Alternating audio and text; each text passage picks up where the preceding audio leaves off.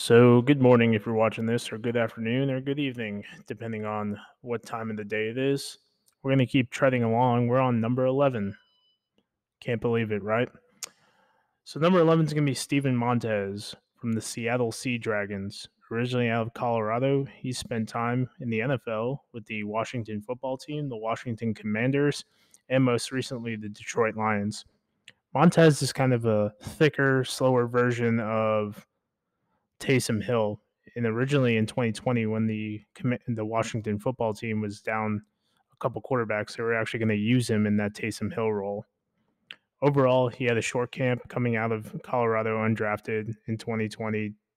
Made the team with the practice squad. Didn't wasn't I think he was active for one game. It was the Garrett Gilbert game, and then eventually spent 2021 with the team and was cut, picked up by the Lions, and cut again last year in 2022 by the Lions, only to be re-signed for the last couple weeks of the 2022 season.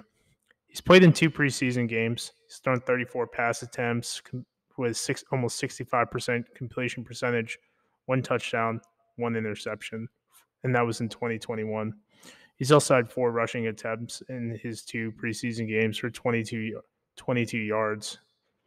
Montez came out of Colorado. He started almost 40 games there, threw 1,300 pass attempts, almost 10,000 yards, 63 touchdowns to 33 interceptions. Now, his college stats passing wise are eerily similar to Drew Plitt, but he also almost rushed for 1,000 rushing yards in college while at Colorado. The two quarterbacks are pretty similar, with Plitt being the number 12. But what gives Montez the advantage is that he is got more pro experience. Now he goes to Seattle after a short stint with the Detroit Lions of the NFL, and he'll probably be backing up Ben DiNucci.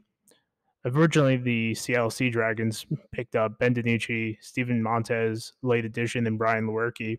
But Lewerke was cut, made a video about that, put it down in the description, and then the team brought in Harrison Frost.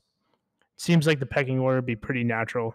Montez looks to be a little bit of a gadget player, run some read options, some true QB sneaks and whatnot, similar to how they use quarterbacks in the CFL, that third down QB.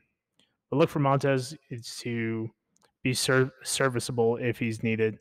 He's a big guy. He's got a decent arm, pretty athletic, and look for that system to really let him succeed and any quarterback that goes under center. Once again, Steven Montez coming in at number 11 on our way to early quarterback rankings, and I'll be pushing the rest of these out as time goes on. Thank you guys. Have a great night.